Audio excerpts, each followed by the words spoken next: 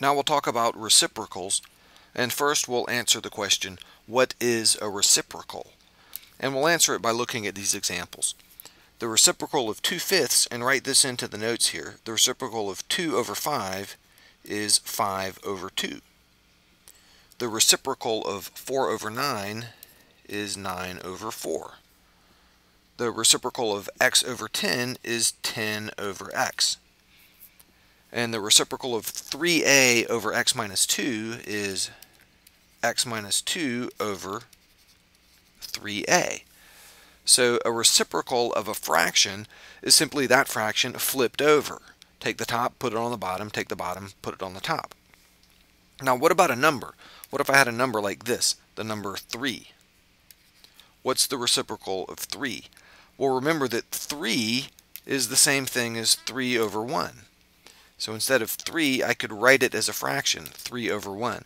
And the reciprocal of 3 would be the same as the reciprocal of 3/1. So it would just be 1/3. So with that in mind, answer the following. What is the reciprocal of 1/3? Well, the reciprocal of 1/3 is 3/1, which is just 3. The reciprocal of 25, remember 25 is the same as 25/1, so the reciprocal of 25 is 1/25. The reciprocal of 1/20 is the same thing as 20/1, which is just 20. So the reciprocal of 1/20 is 20. And let's look at the same idea with some variables. The reciprocal of x is 1/x. The reciprocal of a plus b, think of that as a single thing. The reciprocal of a plus b is 1/a plus b, because a plus b could be thought of as a plus b over 1. So the reciprocal would be that flipped over. Now, being able to work with reciprocals is very important, and if you understand reciprocals and you're proficient at working with them, then a lot of math problems can be made a lot easier to solve. Now let's look at some important mathematical concepts involving reciprocals. And we'll start off with this. Look at this, 1/3 times 3/1.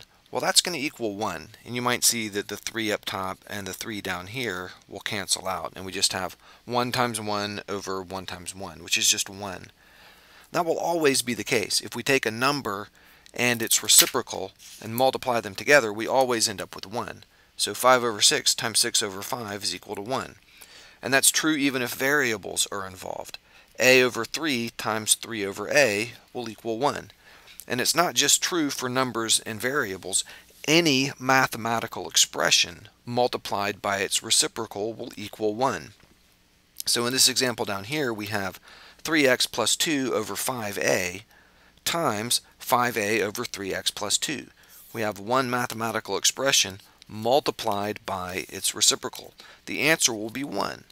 You could think of this as the 5 on the top and the bottom canceling out, the a canceling out, and the 3x plus 2 on the top and the bottom canceling out. Everything cancels out, so we just have 1/1, or just 1. But just take note that we have a mathematical expression and its reciprocal multiplied together, and the product is 1.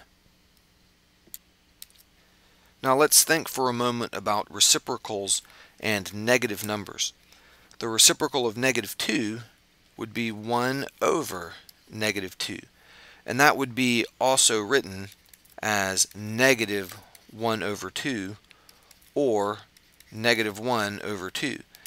Either of these answers is the same. Those are all mathematically equivalent, and it's more common to see it written like this or like that rather than having the negative sign down there in the numerator. The reciprocal of -x would be 1/x. And again, that would be more commonly written as -1/x or -1/x. So just note that the following are all mathematically equivalent. -1/a, that's equal to -1/a, and that's equal to 1/a. negative a. In other words, if you have a negative sign in front of a fraction, that's the same as having the negative sign in the numerator or in the denominator. And it's not very common to see a fraction left like that with a negative sign tacked on to the denominator. These are pretty common though, having a negative sign out in front of the fraction or in the numerator like that. That would be considered more proper. So if you have a result where the negative sign ends up in the denominator, it's common to rewrite it in one of these two forms.